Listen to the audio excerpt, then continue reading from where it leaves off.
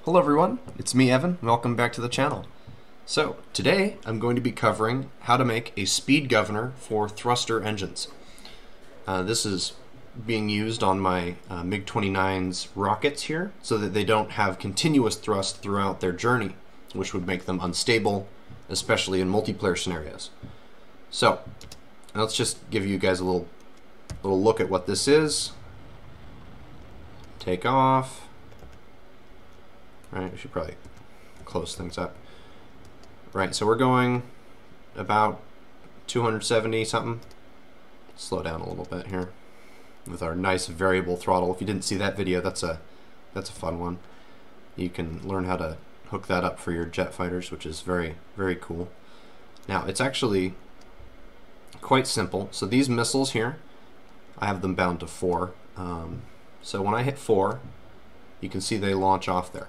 But they actually stopped thrusting after a bit. So we're going to come about and we're going to launch off our next set, which are bound to action 5. Now, what I want you guys to notice, I'm going to slow things down. Right? We're going to hit action 5.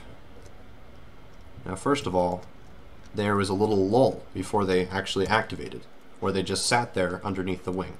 And now that they have, you can see they're going. They get a little bit weird in slow-mo, but yeah. And then they cut off. The engine's cut off, and that's because they just hit, I think 450 is what I have the limit set to. Or no, it's 420. 420 meters per second. They have hit 420 meters per second that far away from the plane, and they won't actually go, they won't start the engines again until they dip below that speed. So here they are. They're continuing on their way. Oh, it doesn't matter what the plane's doing. You can see they're still going. Still going. They take a while to slow down, so we're gonna let them get nice and far out here. Yep, there that one just went. Just a little puff, but it's just enough to get them back up to speed. And so these will actually stay the same speed as long as they have fuel.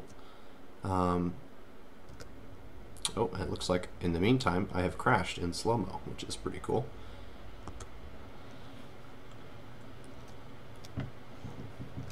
Crunch. Dead. Okay. So I'm going to show you guys how I actually made the speed governors for these missiles and how I made it so that they wouldn't immediately fire upon release. Because that is important so that they actually clear the plane and so that the detonators will fall away before the missile engages its engines, because then it throws off the aim of the missile as it, hits your plane and stuff like that. Which is, it's very important that you get this right, or else you're better off just not having missiles at all. So if we hide some of these, you can see the sensors here in the front. I think there's yeah. So for this one, our first sensor here is bound to whatever trigger you want the missile to release on. So this in this case, this one's action 4, and it's the same for its opposite number on the other side. And you can see that action 4 activates this sensor, and it activates this detonator. Now that's important because this sensor is a time sensor. It's going to be set to 0.3 seconds, 0.3 of a second, action 4, which is what releases our missile. Right? And then it waits that long, and then it activates this sensor here. Because you can see channel 30, and this one is on channel 30, custom channel 30. So this one then activates the engines, as it is action 22. Now it's very important that when you're binding up these sensors, if you have multiple missiles, have different numbers for each missile.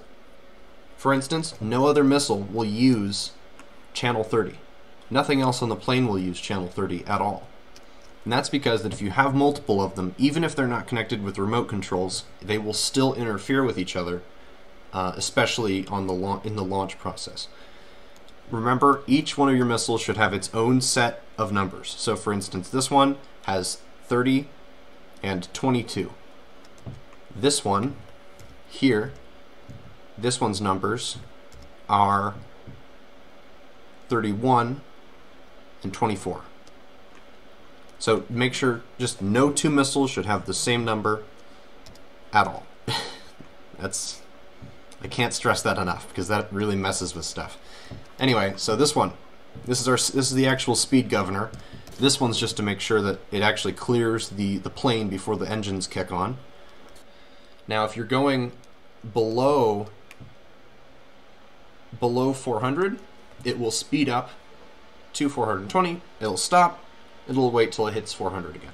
So that's sort of your buffer zone, right? So it's not just constantly puffing little spurts of smoke continuously. So it just does little bursts, you know, as it's going along, like we saw in that little demonstration.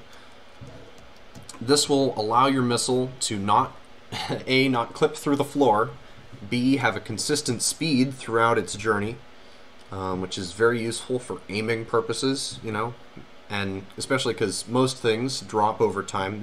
Most of the missile's made of wood, because it's a relatively light material, but it's still